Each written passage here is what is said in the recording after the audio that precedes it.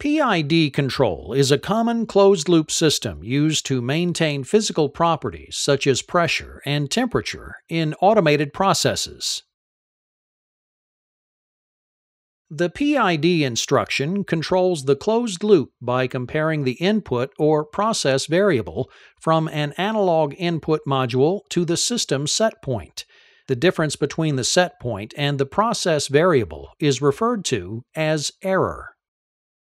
The error is analyzed by the PID loop calculation and provides an output or control variable to an analog output module to meet the set point defined by the system requirements.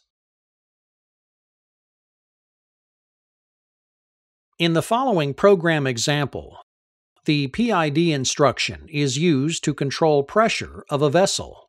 Using a pressure transmitter as the process variable and a flow valve as the control variable, the set point is maintained at 50 psi. The pressure transmitter, identified as the process variable, converts 0 to 100 psi to a 4 to 20 milliamp signal. With a linear relationship, 0 psi measured at the transmitter produces a 4 milliamp signal, and at 100 psi, a 20 milliamp signal is produced. The analog input module converts the 4 to 20 milliamp signal to a digital value ranging from 3,277 to 16,384. A 4 milliamp signal results in a value of 3,277, and a 20 milliamp signal results in a value of 16,384. The input value is scaled to a range of 0 to 16,383, compatible with the PID instruction using the Scale with Parameters instruction, or SCP. The input parameter of the SCP instruction contains the memory address of the analog input module. The input minimum and input maximum are programmed as the smallest and largest values produced by the analog input module. The input values are then scaled between the ranges programmed in scaled minimum and scaled maximum parameters. Scaled minimum value is programmed as 0, representing the low end of the output range. Scaled maximum value is programmed as 16,383, representing the high end of the output range. The SCP output parameter is the integer file address where the scaled output is stored and then used by the PID instruction as the process variable.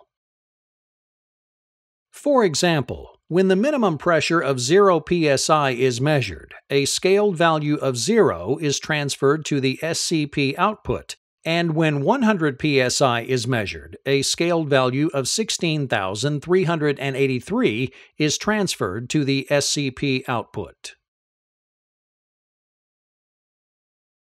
In the PID instruction, the process variable parameter is programmed as an integer file, which is the scaled value from the SCP instruction. The control variable parameter is programmed as an integer, which is the memory address for the output value. Next, the control variable range of 0 to 16,383 is scaled to an analog output module using the second Scale with Parameters instruction.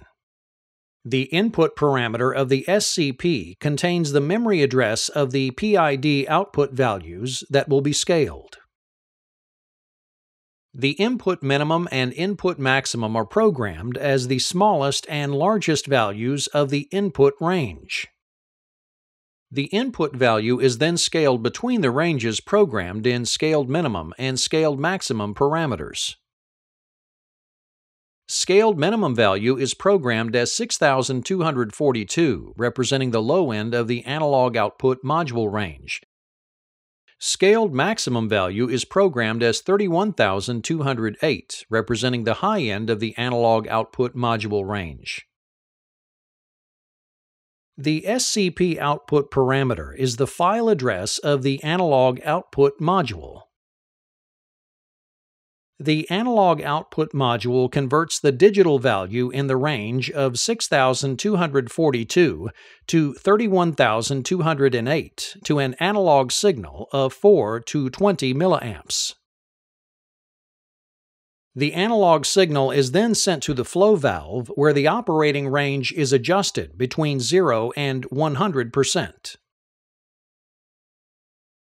With the data scaled using the SCP instruction, the process of controlling the pressure of the vessel to 50 psi continues by entering the set point of 50 in the PID setup menu.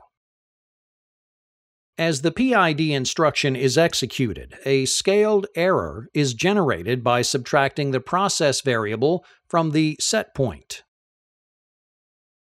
By increasing the control output, the error is reduced to attain the set point as the PSI is raised in the system.